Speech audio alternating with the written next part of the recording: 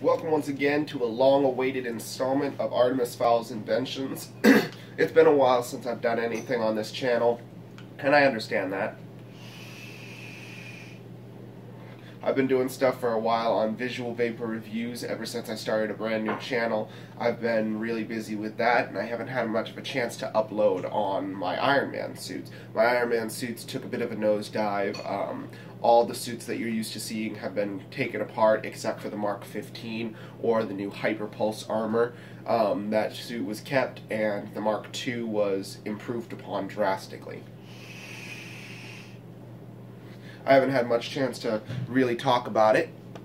You guys can see that I was vaping a little bit. But the suit has been improved upon. It's finally been filled in. A lot of improvements have been made to the actual suit. I'm going to open it up, put it on, and you guys will be able to see it. But first, let's pick it up and show you guys what it looks like now. So this is the Mark II suit. It's got a lot of paneling difference, and we'll go over that as soon as I'm inside of it. So let's open her up and put her on. You guys will probably also notice a location difference as well.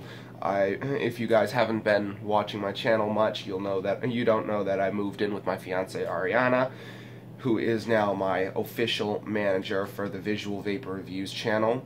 She handles everything from finances to management. She is the most important and integral person in my channel. Hey, baby. Hey. So it's been a while since I've done my video. Speaking of her, she's here. Yep, here she is. She's an awesome person. I love her. And she just made slime. She's been working, and she loves making slime. So a lot of the parts to the actual suit are the same. Do not put that in my ear. A lot of the parts to the suit are actually the same, but there are also a lot of changes. So I'm gonna... Hello, baby. Come this way. I know. Hold on. There you go. So they can see you. Yes, so they can see me. So you'll see that putting on the suit is pretty similar to when I first put it on. Let's see. Okay, everything is intact. Okay. So let's get my shirt straightened out so you guys can see this. So you'll notice that when it's open, the suit is very similar to the Mark II when it was starting off. We have the fold-up cod plate. We have the chest piece ready to go. So we'll just move right into it. So you'll notice here that it locks in really simple. Then we'll just close up the rest of it. There we go. Fold in this piece. Lock this up. Now we have the first parts of the suit complete. So this is what it basically looked like for the longest time. Then I did major improvements on it, in which the rest of the suit folded over like this, locked in the shoulder plate pads. Move this up a little bit. There we go. We'll fold up these pieces to connect them to the middle. And there we go. So a lot of color change has also happened in that time, but what's finished also is the rest of the over armor. So a lot of the plating was added to so that it would fill in the gaps, so to speak, figuratively and literally. But there we go. So we'll close these pieces in, lock that there. Oh, right thought, wrong connection port. There we go. And then finally, these two pieces. Now you'll notice there are pieces missing here. That's where these pieces up here come in. So this will connect here, there, and there we go. We're fully suited up. So the Mark II has drastic paneling improvements. I have since changed the overall paneling look. I've filled in the sides finally. At long last, I've filled in all of this, all of the paneling designs for the sides. It's a lot more comfortable and mobile. I've made it more flexible in the chest area, and you'll see a lot of paneling design. This piece is still the same. However, I took out the light up piece to the arc reactor, and changed the connections from a white rod to a green rod for the entire width, so it doesn't jut out from my chest as far. So it's no longer compatible with the Hulkbuster armor that I took apart recently, because it's just not. The Hulkbuster is a good suit, but it needed a lot of work constantly, so I decided to step away from the Hulkbuster scene for a while and work primarily on the suit that pretty much started it all. This was the most complex suit for the longest time, and now it is indeed my most complex suit. The Mark 15 armor has been changed drastically. It's had some part upgrades. This Mark 2 armor is, well, I should say it's now closer to the Mark 46, because it opens up down the middle and down the back, so that I can step out of it really simplistically. I'm not sure if I'll do that. Maybe I will. Hold on.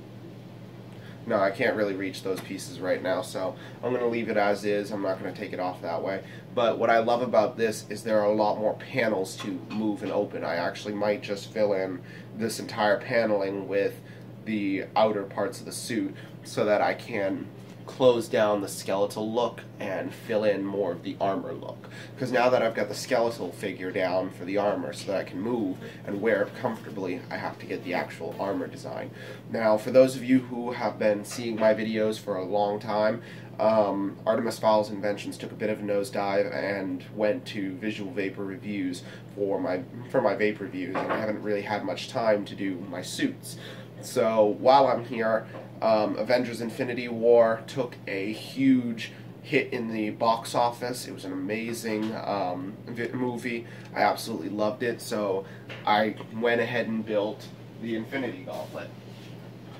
Now there's a theory going around, before I do this, and I'll show you guys this, that the reason that Doctor Strange gave over the Time Stone was because that he foresaw that Tony would kill Thanos. So he gave up the Time Stone to save Tony's life. So say it together. No, I'm not. So say it together with me. Tony Stark is going to kill Thanos. Pretty easy to do. But this is the Infinity Gauntlet with all the individual stones. 1, 2, 3, 4, 5. And then finally 6. So I'm going to put it on, show you guys how it looks, and connect it. So each finger is connectable and mobile. You guys haven't seen this yet, so I figured I might as well do it. I've made hand designs before for Connects, but they weren't really functional. My Iron Man hand was my best gauntlet to date, but this is my first really complex mobile gauntlet design. Okay. The fingers are fully flexible.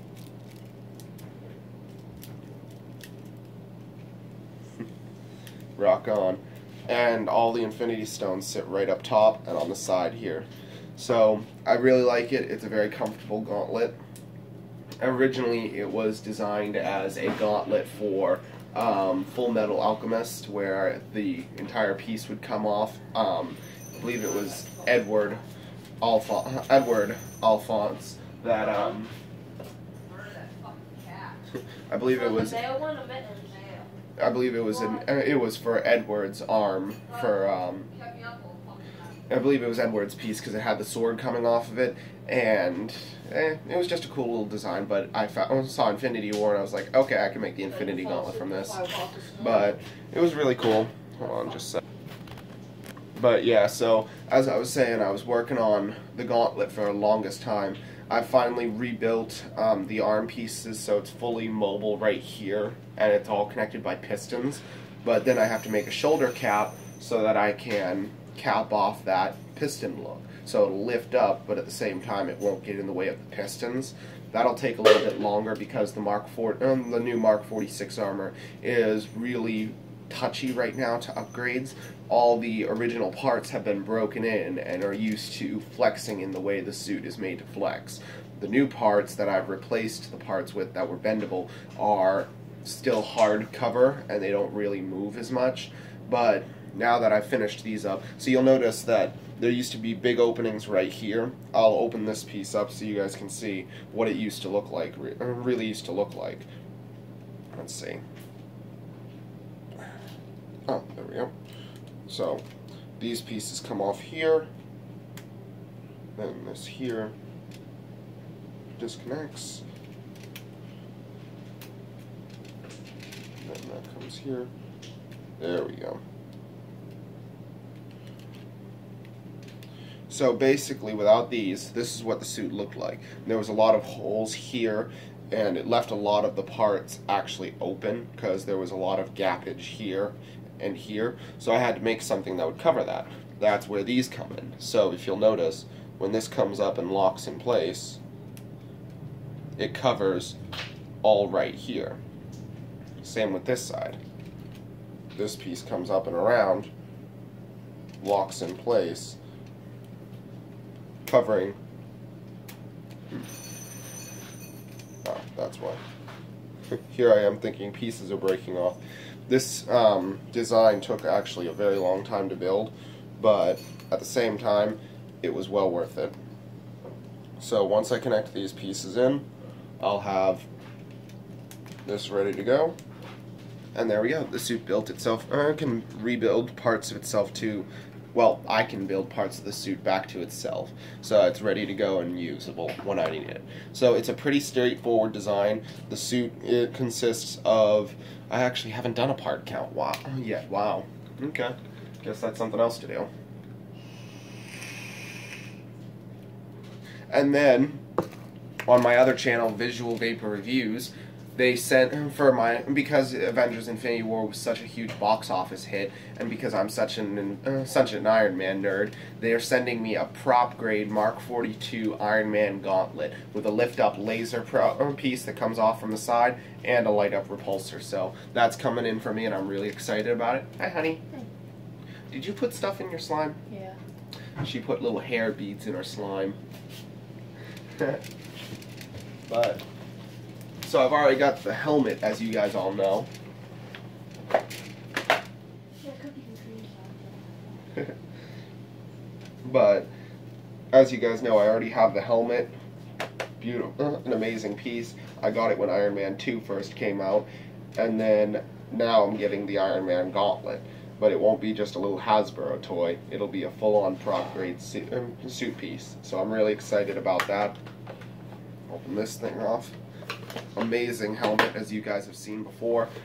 But what I'm really after for helmet-wise is the Marvel Legends helmet. The Marvel Legends helmet is a full-on prop grade helmet piece, but it doesn't lift up. I want the electronic one where you have the ring that you put on and you just slide your handpiece back and it lifts up, but it's connected to magnets. Now that's a really cool thing. So now, in order to get out of this suit, I'm going to show you guys how I do that. I'm going to open it down the front because I'm not going to do the sides to the back today. So I'll open these pieces first. I'll lift the main pieces apart like I did last time. There we go. Then we'll disconnect the yellow rod there and the white rod there. We'll disconnect this white rod and let this fold down. Same second verse, same as the first. Love saying that. So this will fold down like so. Then open this. You guys are so used to seeing it.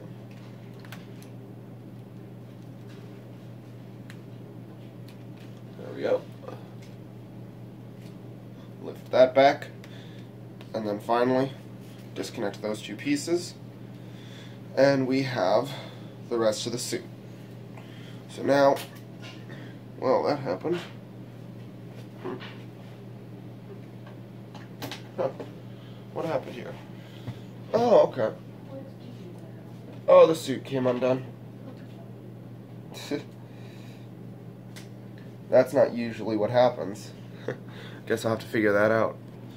So basically what happened there was I had stretched the suit a little too far and they broke out of the actual pieces of the back for the little pieces that connected to the waist. So those pieces actually snapped, and I had to figure that out. So I paused the video, guys, so I could finish that up, fix it, and close it back up so it wouldn't take up so much time on the video.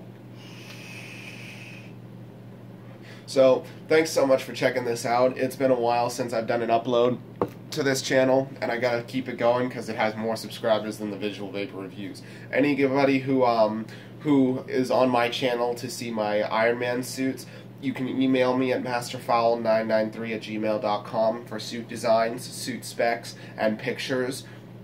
Any parts of the suit that you have questions about, just let me know. I'll be more than happy to help you out and send detailed pictures of how the pieces connect together.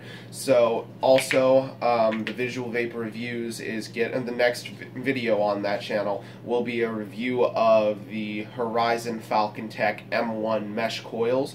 Also, any of my subscribers who are on here and haven't seen my Visual Vapor Reviews, go a little bit back and you'll see my Visual Vapor Reviews videos on this channel, and then be sure to go over to my channel that has to do with the Visual Vapor Reviews. It's just straight up Visual Vapor Reviews. This is Michael Cobb's Visual Vapor Reviews, but the actual channel where that has taken off really for my videos is Visual Vapor Reviews. So my email address for that one is masterfowl1999, and you'll see all my videos there for vape reviews from SS Vape and some of my other vape reviews. So be sure to check that out, and I'll try and make some new stuff for the Iron Man suits. Maybe I'll do a revisit of the Mark 15 Hyperpulse armor so you guys can get a look-see at that, and maybe I'll give it a new name or something like that. But until next time, I'm your host, Michael Cobb, and these are Artemis Fowl's inventions. I'm so happy I could do this video for you guys. If you have any questions, email me, and if you're looking for me on Facebook, you can find me under Michael Cobb. It's a picture of me and my fiancée, Ariana. We have a lot of stuff to cover and catch up with, so as the famous man once said, take them to church. See you guys. Peace.